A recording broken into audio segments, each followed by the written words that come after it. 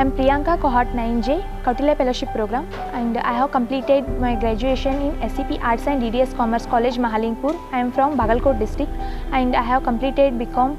After that, I heard Koutilya Fellowship Program from my friends, and I thought it is very good steps to move forward to me. I went for one interview, and I am not selected in that interview because that day I come to know that I don't have that skill. So that reason I decided to come to Koutilya. In Koutilya, I learned stage courage, communication skills, and practical accounting skills.